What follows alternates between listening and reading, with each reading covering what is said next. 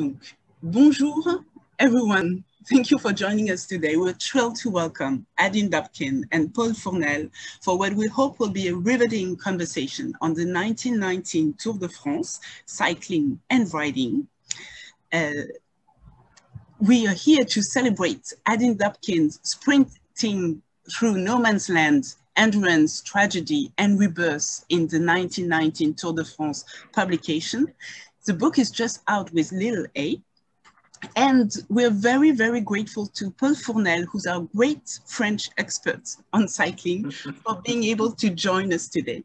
So, and Paul Fournel, I will just quote one book. If you haven't read it, read Need for a Bike. It's available in English. It has been translated by Allan Stoekl, and it's a wonderful, wonderful book about the experience of cycling and all the sensation it creates, and most of all about the feeling of brotherhood that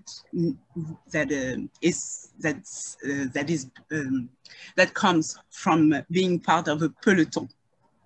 So first of all, we're extremely grateful to Susan Williams for her instrumental help in setting up this event. I will now briefly introduce our guests before letting them delve into this conversation. So Adin Dobkin is a writer whose work has appeared in the New York Times Magazine, The Atlantic, the Paris Review, and the Los Angeles Review of Books, among many other publications. Sprinting Through No Man's Land is his first book. Paul Fournel is a poet, a writer, a member of Oulipo, a collective of avant-garde writers whose works focus on the problem of puzzle and language, and he's a very estimated publisher. He's a former book department director at the French Cultural Services in Cairo and in London. And more importantly, he's the author of more than 31 books for adults and many books for young readers. And among the books that we recommend by him, beside Need for the Bike, there's also Anquetil Alone, Les Athlètes dans leur tête, only available in French so far, and Les Cartes du Tour.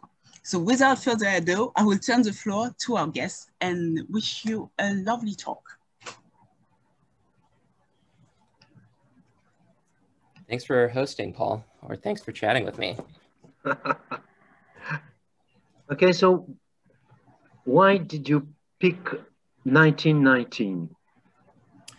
I started this story as a novel thinking about an American soldier who was walking to Provence right at the end of the war. I had spent time there and had been, from my own historical and magazine journalism background, really interested in that first moment after World War I ended, when so many of those cultural movements, both in America and France and internationally, really had that first kind of kernel of birth, when people were had just gone through this devastating war and were trying to think about, what parts of the old world did they want to take and keep, and which parts, should be tried to build better. And when I was doing some research on the book, I came across the fact that that year, the Tour cyclists, I don't believe, they did ride, I forgot if they rode Mont Ventoux that year or just another year surrounding it. But I realized I hadn't really thought about those early years of the tour and how soon after the war ended would the race have occurred. And it was just 7 months later. And because of how Henri de Grange thought about the race, he wanted it to be as intense and as full and defining of the country of France at the time. And so he had the cyclists in his typical way kind of ride through the most intense landscapes that he could get them to ride through. And I thought that based on the place of the tour and its unique fact of riding around the entire border of the country at that time, it would be an opportunity to talk about that changing border, the changing state of the country, and how you know, France and Paris were kind of the capital of the world at the moment, just based on, you know, the influx of people, and that mixing and kind of thinking about what that future world could look like was really what drove me to write this story, and then use the tour as an opportunity to have an exciting event that allowed these people who had just gone through the war to witness some of those moments. Yeah. But of course, Desgrange wanted also to sell L'Auto, his paper. Of course. You know, life was starting again, and he needed to make money. And making money, the Tour de France is you know, it's a good opportunity to make money when you run a magazine or newspaper like L'Auto at the time.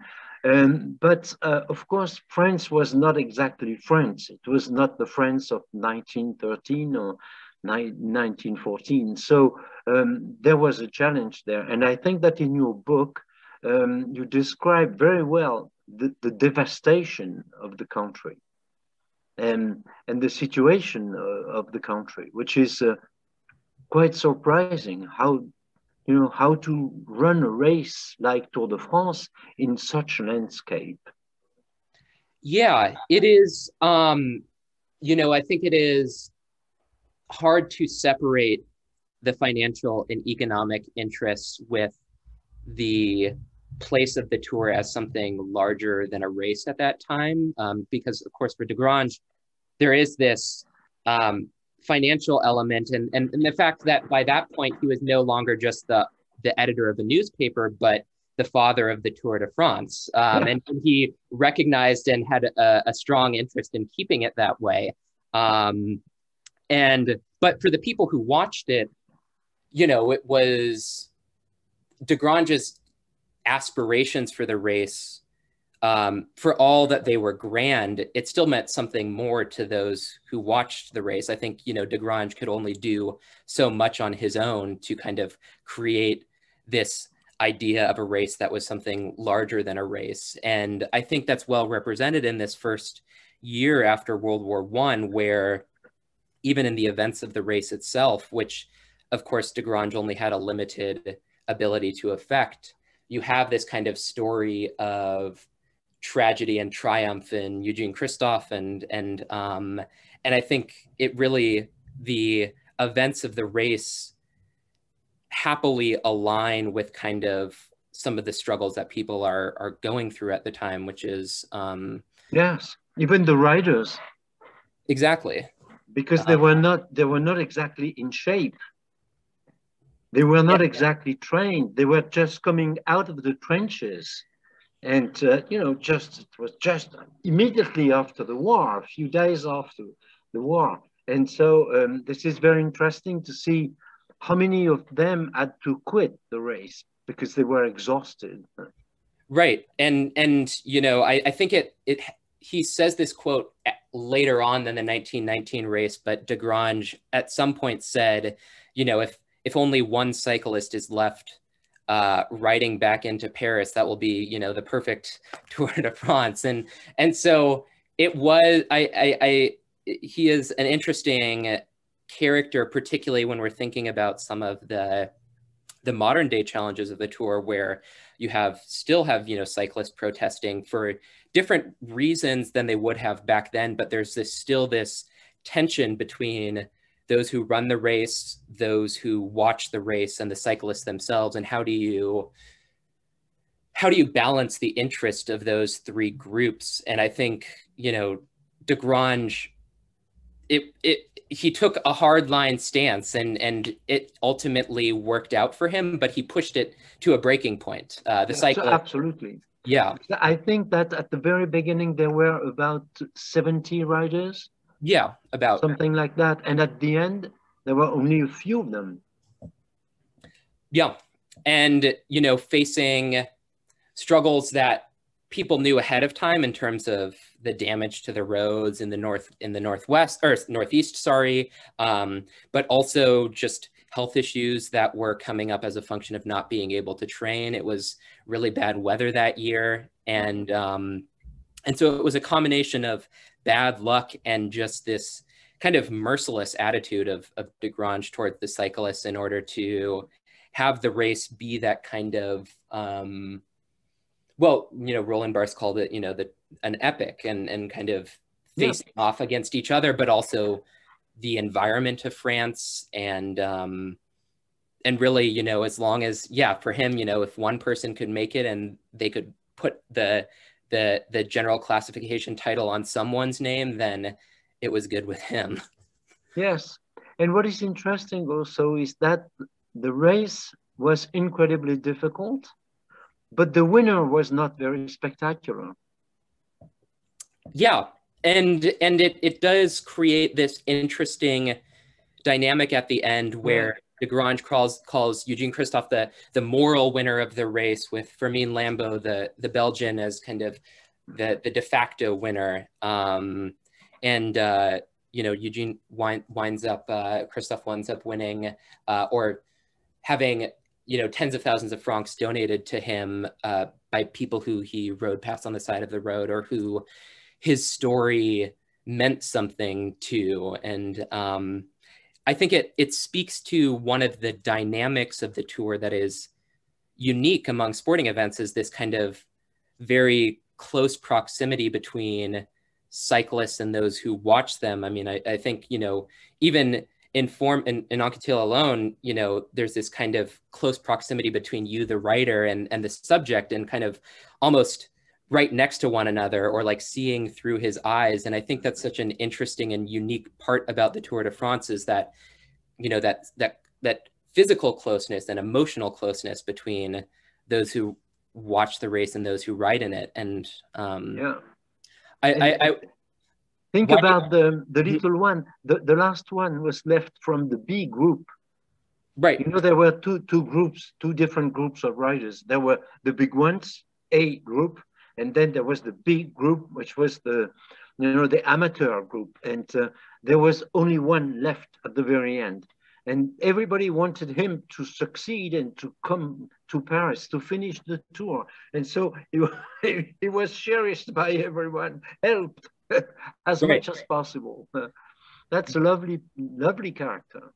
Yeah. And I mean, I'm curious if you have any theories on, apart from, you know, do you think that idea of these cyclists as kind of, I mean, characters or heroes, I mean, do you think it's just a function of how close people are to them? I mean, what do you think is the kind of that unique element of the tour that kind of breeds this relationship?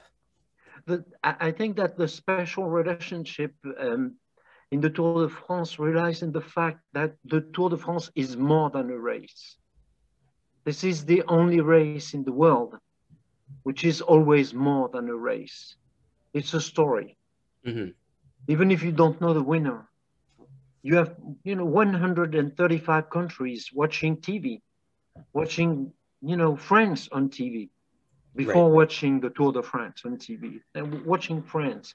And so there is a link with the French people, which is very, very strong. People can wait for 4 or 5 hours along the road just to see the yellow jersey go like this. And this is something quite special. You would not do that for another race, for example. Right. People do this because you know, the idea, this was a fantastic idea. The Tour de France was a fantastic idea because there was France in it. And you know, that's big. Really, that's a really big thing. And you can make the Tour de France. It's not exactly round, but you can make the Tour de France. And at that time, they were going all around the country. So I think that there is a special link. And even in 1919, and 1919 was a major year, in fact, for the race because of the creation of the maillot jaune. You know, that was the first time they had the yellow jersey. Right. They had you know, they tried to do something before the war for the first time. There was you know, a yellow jersey for a few days, but racers were against yellow jersey because they looked like birds, you know, and they hated that, and they didn't want to be the canary of everybody. And so this was a very important thing because that yellow jersey is you know, bigger than a dream, even today. Right, right. And I'm curious, you know, to think about how the race will continue to look in the years ahead, because, you know, so many of those elements, I think people's relationship to the tour has been changing just as a function of the international nature of it these days. And you know, I'm always fascinated to hear really big cycling fans when they're talking about the race, and don't really care who winds up winning, because at least as an American, you know, we're so used to such loyalty to particular individuals or teams and whatnot. And the tour is this unique thing that's almost like the thing that draws people is like the stage itself rather than the actor who winds up coming onto it. And that, but there's still these great stories that kind of then exist within the context of the race itself. Like there are heroes of the Tour de France, and it doesn't matter if they're known outside the tour because they did something great on the race itself. Absolutely, absolutely.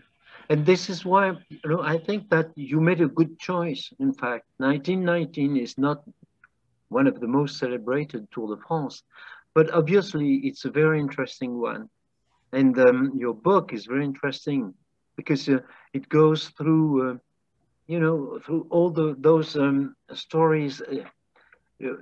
When you come up north to Alsace and Lorraine, this is very interesting because before the war, Alsace and Lorraine were German.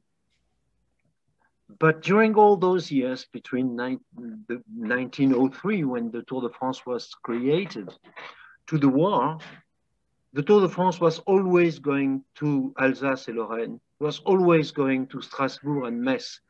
And it was every time a big national French event, even if it was Germany. And German people said, okay, fine. They didn't move on it.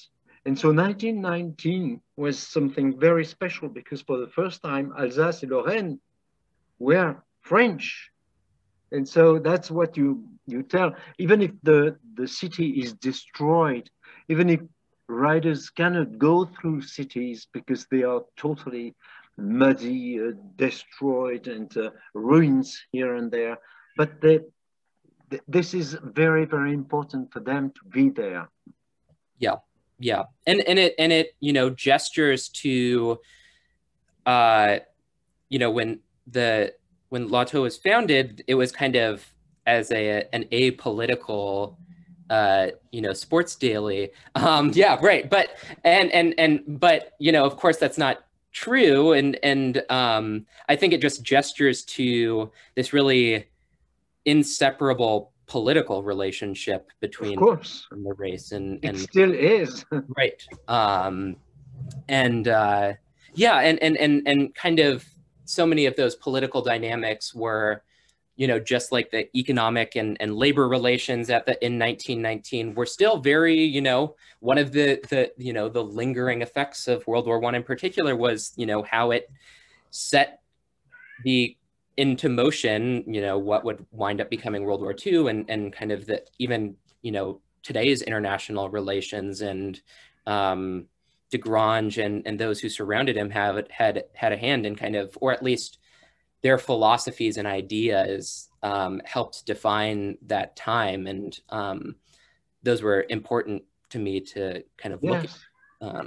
And it was, you know, the industry was restarting, and the, you know, bike manufacturers were working very hard because they had been working on something else during the war. Of course, they were making shells or whatever. And all of a sudden, and this is the reason why maybe he decided not to activate a high competition between the different brands. It was decided in 1919, as you tell in your books, that there would not be competition. You know, they will not team. Right. Alcyon will not team against Peugeot, that it will not team against Clément, and so and so. And that was very interesting to see that everybody was invited to grow and build again. Yeah, partially out of necessity, and it's funny to read that fact and then read how the relationship between cyclists persisted and was then kind of tamped down by the rules, even against those, very harsh conditions in terms of, rubber limitations and whatnot, that still, if you handed someone a water bottle, you were going to be fined 30 minutes because, they did. Right. Of course, if it's a rule, it's, Desgrange was going to follow it. And so it's this unique combination of, on its surface, cooperation and kind of towards a single purpose, but Desgrange always wanted, it was all about kind of creating that ultimate competition, and at least back then, anything that would create cooperation between cyclists couldn't be allowed. So it's this dichotomy between everyone who was observing the race having a unity of purpose, and then the cyclists still kind of needing to compete against each other, kind of in a very strict sense of the word. Yeah. And at that time, there was, of course, no TV, no radio, and the storytelling of the race was only in Loto, the paper. Do you have an idea of the circulation of Loto at that time? I have some pre-war numbers, and it fluctuates a lot. I don't have the numbers immediately coming out of the war. I think prior to the war starting, peak circulation was like 350 to 500 thousand when the tour was going on, and subscriptions went up. And I don't have the exact number. It generally boosted a number of multiples from what its normal circulation was, which was in like the tens of thousands, like high tens of thousands.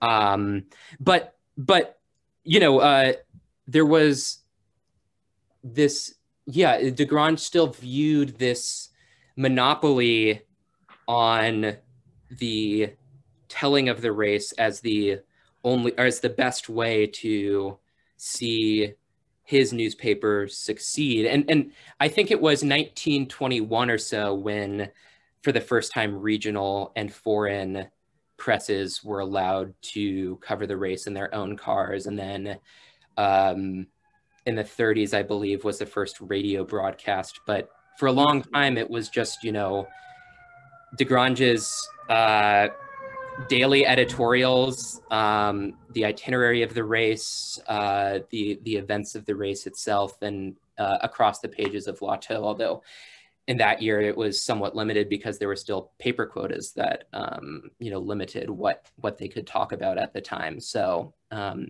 this very kind of cloistered environment of the race storytelling, which forced me to kind of look abroad, because I didn't fully trust his storytelling for many of the things, apart from the itinerary and to tell kind of some of the basic facts of the race. But if you've ever read Loto or Desgrange's editorials, it's very lofty stuff. So it's epic, at right, least. right.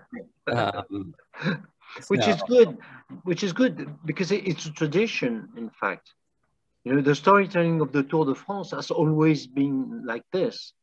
Right. In the 60s, when you had the boss of the Tour de France at the time, and then Antoine Blondin, the journalist, the talented journalist, and everything was a kind of epic. And even today, when you see the TV, the way they film the race, the way they show the races into descents or whatever, it's always dramatic, and it's the epic dimension of the tour is something essential.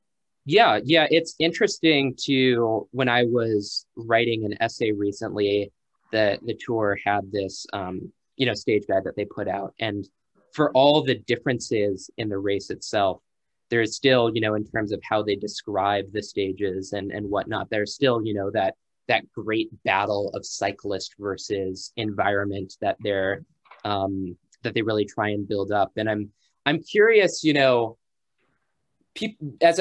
people's relationship to the cyclists themselves is more distant now. Cyclists are oftentimes replaceable. They're riding for international teams, and I'm curious whether that will ever have to be updated, or if you have any thoughts on whether, the tour kind of language will have to be updated as people's relationship to cyclists seems to grow more distant. Yeah, the tour used to have its own language.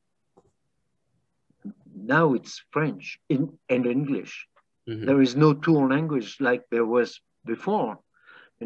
When Tom Simpson came in the 60s to race in France, he started to learn the cyclist language before learning French, because there was something special. And mm-hmm. Now it's impossible.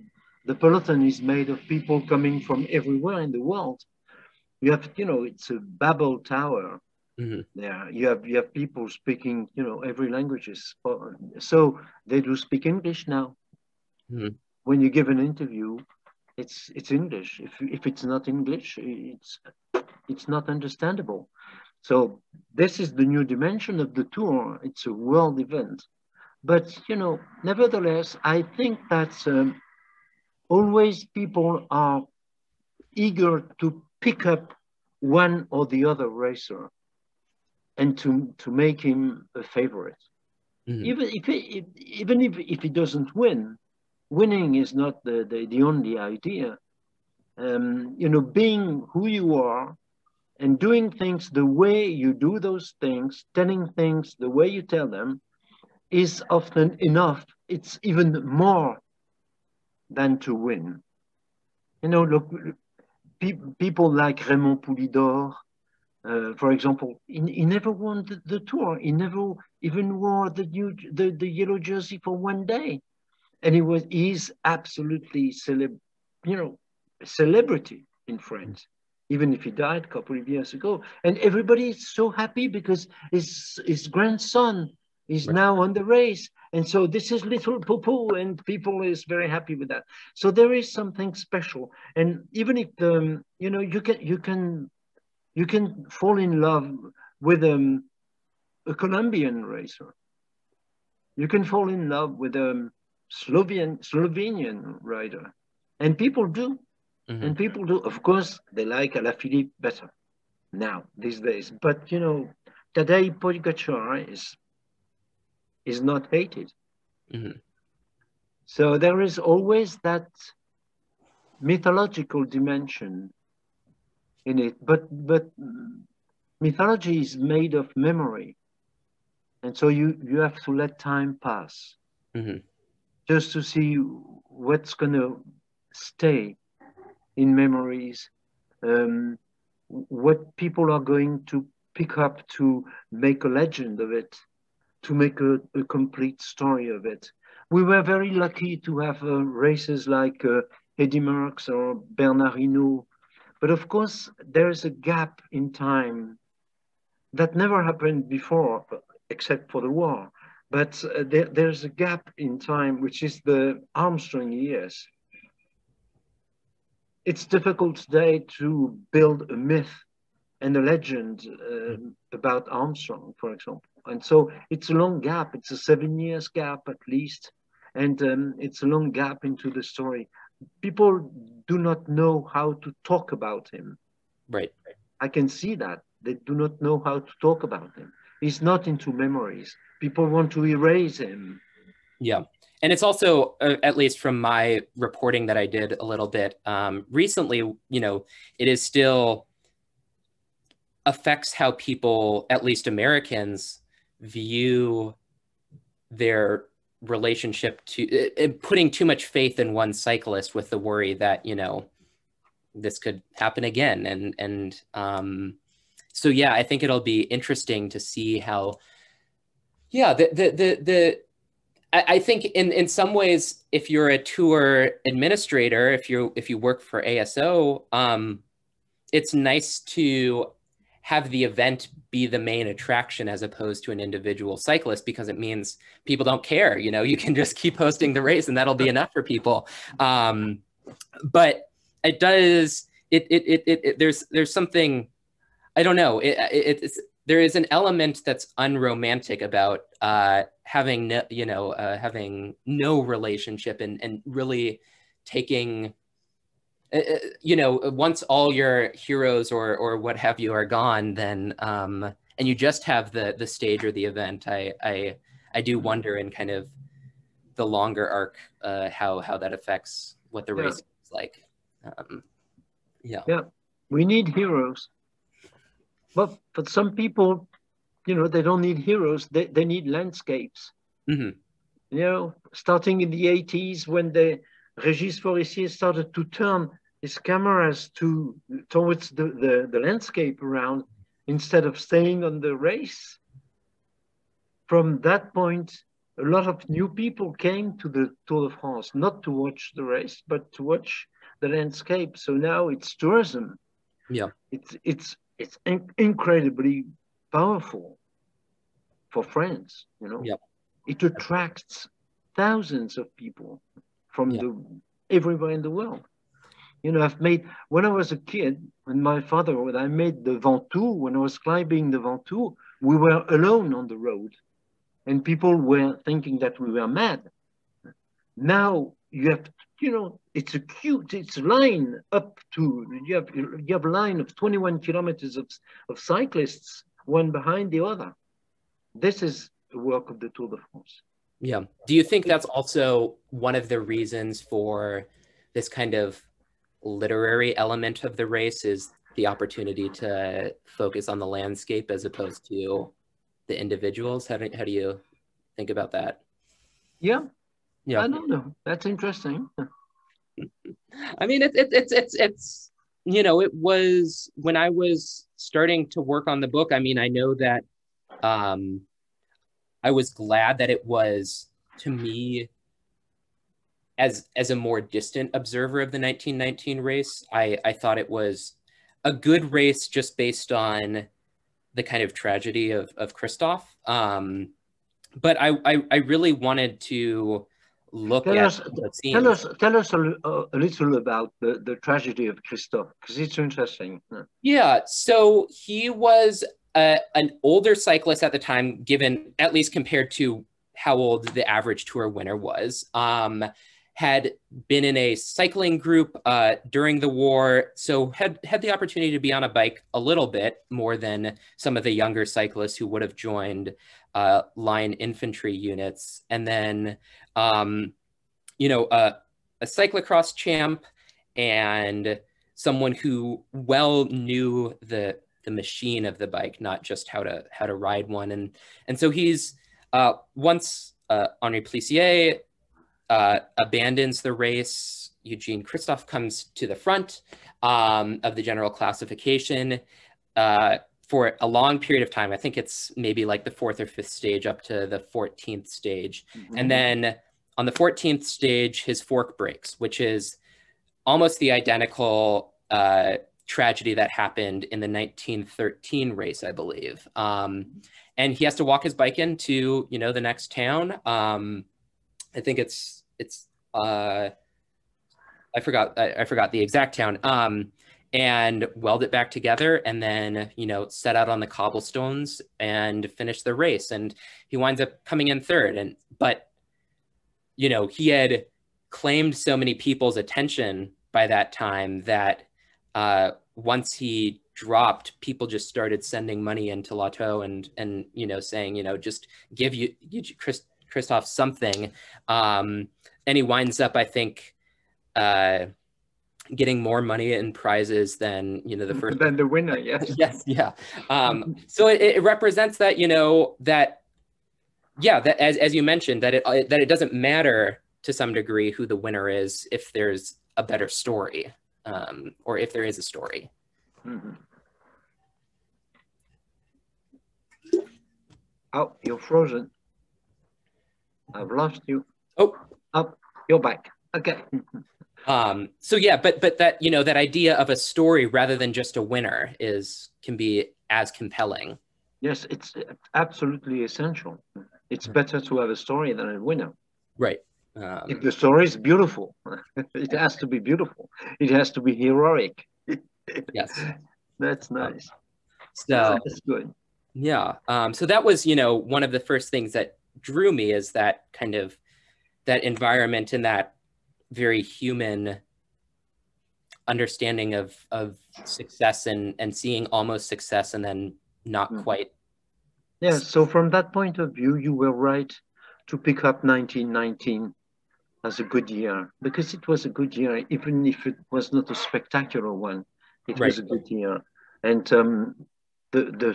the history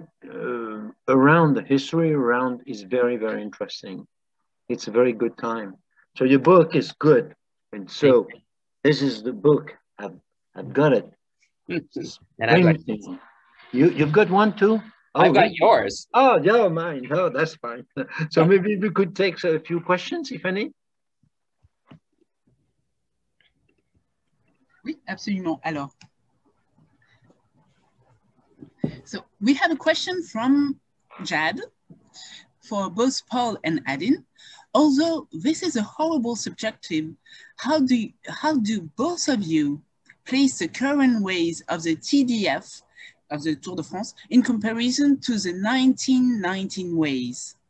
Qualitatively, as an experience for the viewer, or this is an apple and orange question? Or is this an apple and orange? You want to start, Paul? No, go ahead. I think that the current race is well suited to the TV viewing experience. I think it is much easier. You can actually watch it on TV and watch the whole stage and feel like you've seen a discrete event or part of an event, whereas back then it would have been impossible. You would have had some people summarizing it for you. Even if you had a TV, no one would want to watch an event that started at 2 or 3 in the morning and ended at 5 at night. So I think it's well suited to the excitement and distant visual understanding that the vast majority of people have to the Tour de France, as opposed to watching it on the side of a road, of seeing that one moment of cyclists passing. I think it's in some ways maybe more exciting. It's more exciting from a viewing perspective, in that these are, incomparable athletes, and who have the support to be at the absolute top of their game. Whereas in 1919, you could have an unlucky event ruin your day. So I think it's well suited to how people consume the race. But it's less of an adventure, I guess. Back then it really felt like an adventure, in that, yes, you might have to repair your bike, and you might, you would be riding all day, and then you might spend a day in a town and then ride all day again. And so it's more exciting. It's less adventurous, I guess, is the quick version, in my opinion. The strange thing is that we are in another world, in another race, in another time for, technical purposes. It's a different race, but it still is the Tour de France. And this is one of the big mystery of the thing. Why is this Tour de France lasting like this? Even if changing more or less every year, why is it lasting like this? Why are we expecting the Tour de France every year? Why are we waiting for the Tour de France? Why are we watching the Tour de France? And why are we sad the day the Tour de France finishes and ready to wait for the next one? There is something very special in this. And it doesn't work only for specialists or for bike lovers or racers themselves. It's true for thousands of people everywhere. And so there is something quite mysterious there. Harvey, you can talk. You have to unmute yourself first and then you can ask your question.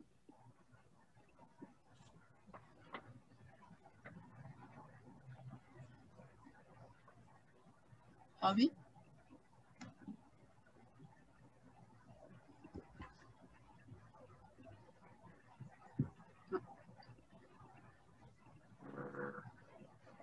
I thought we had a question from Harvey, but maybe it was just a mistake.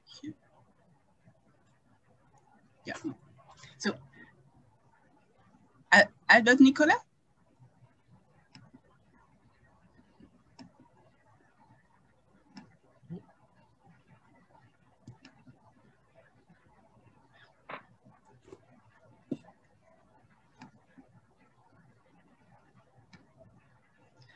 Albert, we have a question from Albert Nicolas, but you have to unmute yourself. You have to click on the little mic so that you can ask your question. So what's the future of the Tour de France? And would other countries create something equivalent? Mm-hmm. I can talk about the future of Tour de France because nobody knows. The future of Tour de France is probably next July or next June. And I don't know exactly what can happen, but there will be another Tour de France because last year, even with the pandemic, we had the Tour de France. So I think that the avenir of the Tour de France is good. Yeah, there's no problem for that. For concerning other countries, we already have the Giro d'Italia and the Vuelta de España. Those races are very well known, and there are also Tour d'Allemagne, Tour d'Angleterre, England, Germany, Switzerland. There are a lot of tours like this, but of course, Tour de France is the biggest. And I think I think it does well reflect that despite all the differences in the tour, you still see some of even the idea of, I don't know, I despite it being such a different and international and exciting and you know, changing to shape new forms of media, you still see kind of de Grange's ghost, you know, either pushing cyclists or, you know, he is despite the fact that it was someone else who came up with the idea of the tour, you know, you see his desire to constantly reinvent the race. I mean, the race is constant in that, you know, apart from the world wars, it has continued.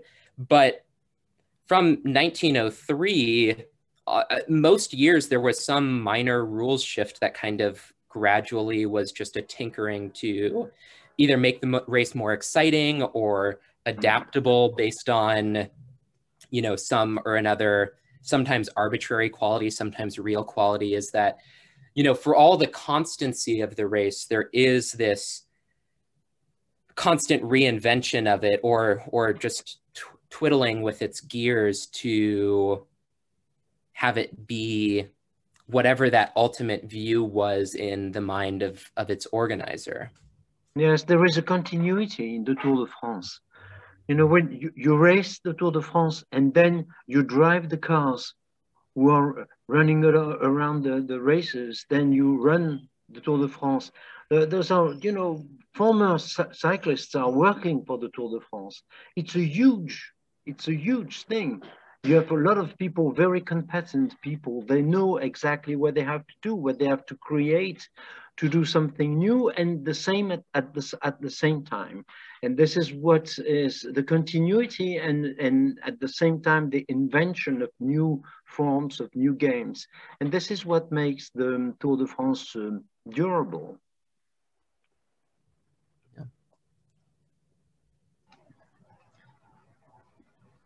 Has Anyone want to ask a question? That's a moment. So you can either type it or I can then raise your hand and I'll unmute you.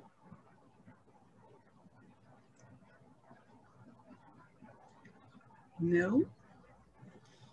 I have a question for you, Paul. So you asked me when we were chatting a little bit via email whether I thought the 1919 race happened too soon.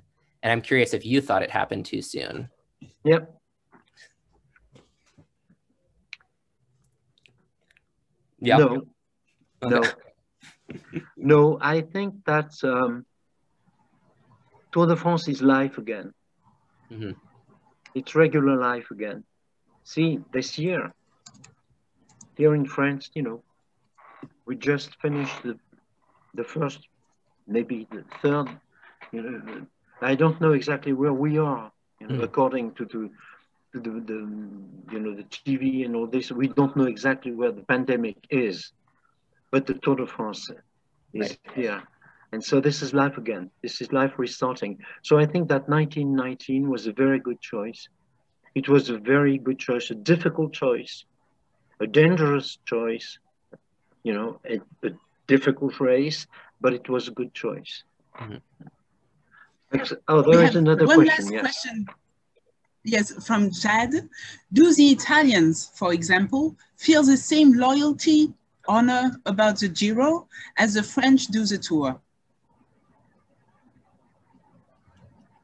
It's not my area of expertise. I think the defining quality of the Tour de France is in that even now in particular, there's an international audience that, as Paul mentioned, are not even necessarily close followers of cycling at all, but rather know the Tour. And I think, for all the French loyalty there is for the race, I think one of the amazing things about the race is the number of people it draws in, particularly now, and that, people who may not tune into any other cycling race in a year tune in to the Tour de France day after day. And I realize that's a cop-out answer to the question, but I think that is one of the amazing things about the race, is that it, there is some element, some perhaps indefinable element of it that still brings people who don't care about cycling into the race.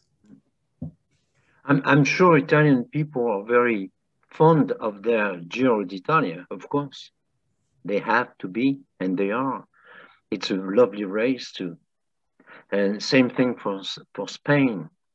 But it's not exactly like the Tour de France. I think that because simply, I think that the racers would trade one win on a stage of the Tour de France for 3 in the Giro.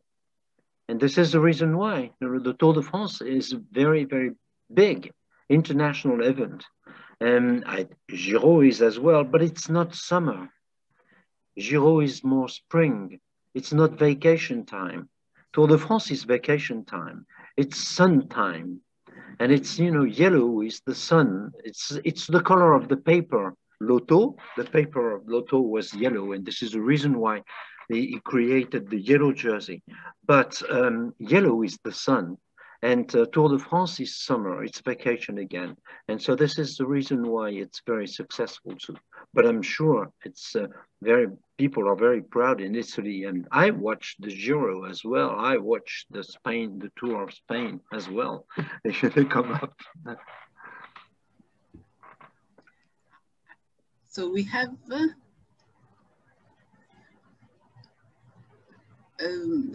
a last question from an anonymous attendee. If you could project into the minds of the cyclists, do you think their perseverance was based on personal, like overcoming the battle scars of war for the country, or what was their primary driving force to keep them going in this devastated land? Please go into the head of the races.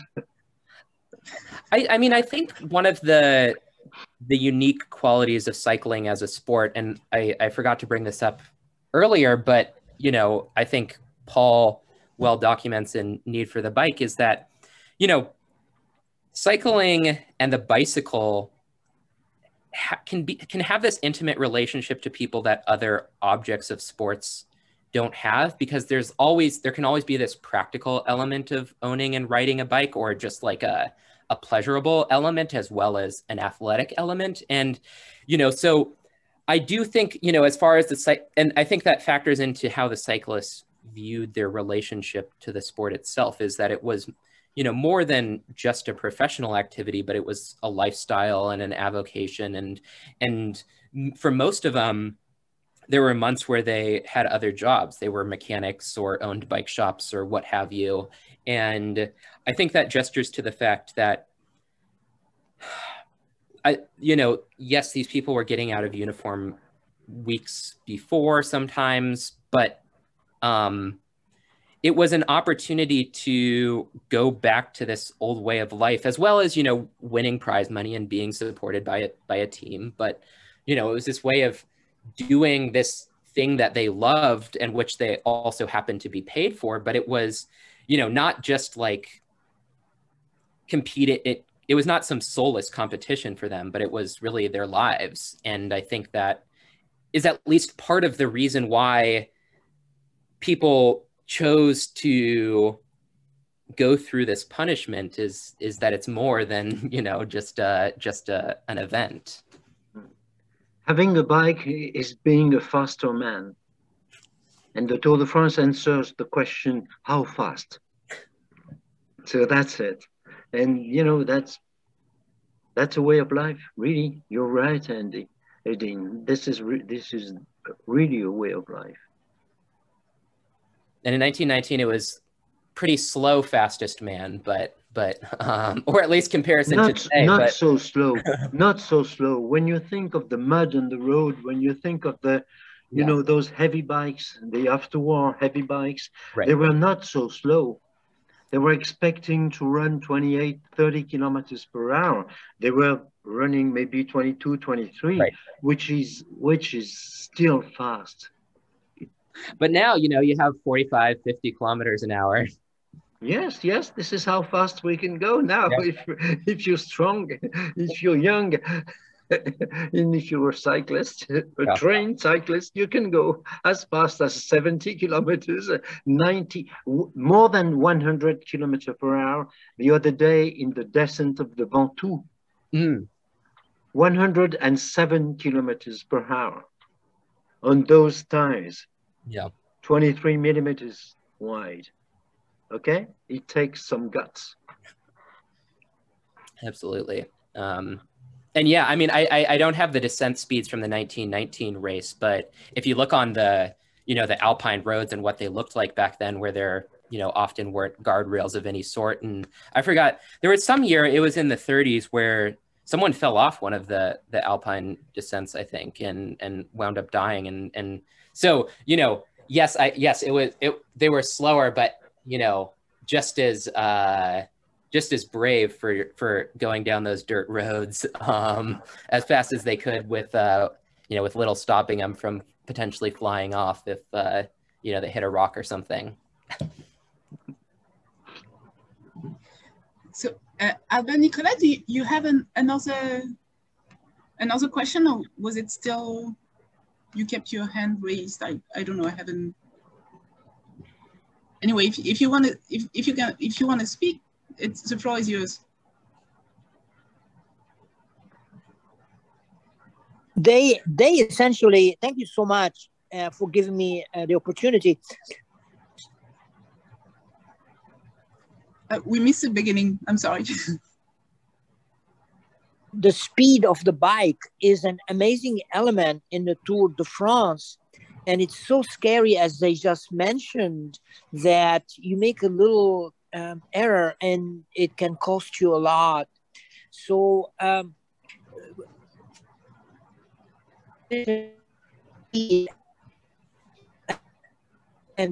technology of biking now is getting amazingly amazing, that people can go faster and faster, but there's going to be any limit, or it's going to be like that? Who knows? Okay. It's scary. It's very scary. Yes, it's scary. But at the same time, you know, the bikes are improving year after year. They have better brakes. You know, you never know. You never know what can happen. One day, maybe it will stop. And then we will start all over again. Although, you know, one of the interesting things you are seeing is as cyclists become better trained and faster, and the bikes become faster, that, you know, that is creating new dilemmas in the race. But, you know, this year's first stage, you saw, you know, an awful crash that was, you know, all the more awful because of the closeness of the peloton combined with the speeds people are going these days. And it'll be interesting to see. I forgot, following whether this year's cyclist protest, whether there were particular things they were asking the administrators to do, but I know that there was talk of, you know, splitting up the group or things like that in order to make it more manageable for those people who are going faster and faster every year and more competitive in some ways every year, and whether some of those rules have to change, even if they're still going faster and faster, just to make the race more accommodating for those speeds.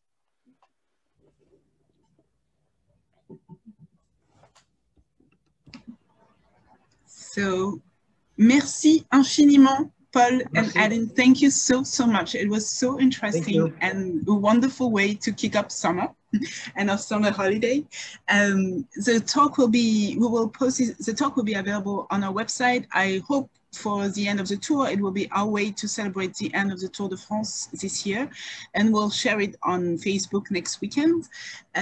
So yes, so if you have friends who have missed the opportunity to listen to Paul and Adin, they will have other occasion later to review this conversation. We're really thrilled.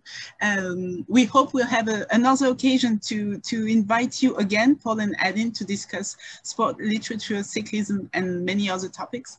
We wish you a lovely summer, and thank you again.